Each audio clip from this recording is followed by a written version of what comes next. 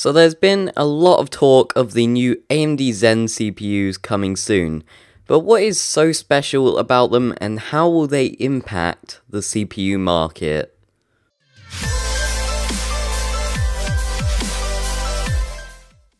As of yet, very little is known about the Zen series, but I'll try my best to let you know when more news has spread out about it. First of all, let's explain what AMD's primary goal was. Previously, the AMD FX series was targeted at budget PC builders, the FX 6300 and upwards being aimed at the gaming market.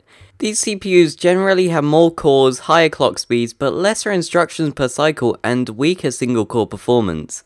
This meant that the competition between AMD and Intel previously was basically abysmal. This time round, AMD are planning on changing that around entirely, marketing their upcoming Zen CPUs to supposedly be serious competitors to Intel's high-end CPUs. Not only will they have a higher IPC and much beastlier single-core performance, but according to AMD they will have more cores than the AMD FX series did, and the majority of Intel's high-end CPUs. It is said that it will be twice the performance of the AMD FX 8350, and it will be a serious competitor to the i7-5960X. Now these are really bold statements by AMD, let's hope they follow through on their statements. Now these are big bits of news for the CPU market, as Intel had basically no real competitors for their high-end CPUs for the last decade.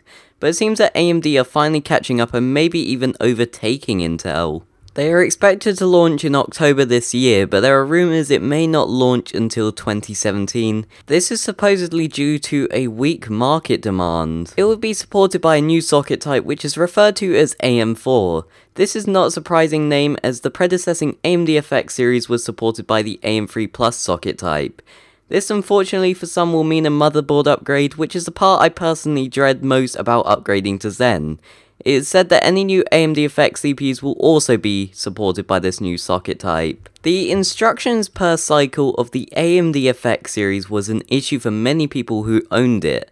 Apparently, AMD are going to be bumping up the instructions per cycle rate by about 40% in these new CPUs. Not surprisingly, the Zen series is said to support DDR4 memory, but the part that surprised me is the fact that you'll be able to support 8 channels. This means that it is allowing higher bandwidth with lower power consumption, although those are not going to be a big difference in gaming, and you'll probably not notice it at all. It is confirmed that these new CPUs will have lower power 14nm FinFET silicon, whilst previously AMD were on 28 to 23nm non-FinFET. This means AMD are bumping up their power efficiency exponentially. It is said that the new AMD Zen series CPUs will have 8 cores and have simultaneous multi-threading technology.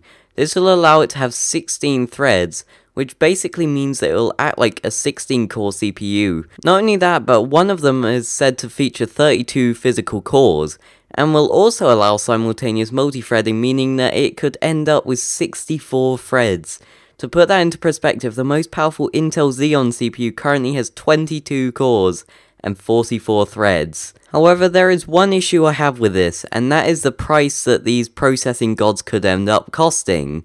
The fact that some of them end up beating a $3,000 CPU is very scary.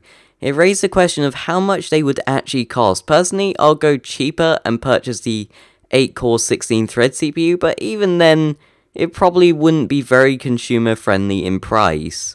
So one more thing before I go, there will be a straw poll in the description below, and anyone watching this right now, please pause the video or leave the video entirely and go vote on that straw poll. And it will help me out tremendously because I'm only new to how to compute, and it will help me get better as a content creator here. But anyway, this is how to compute, and we will catch you all next time. So, we will see you then. Bye.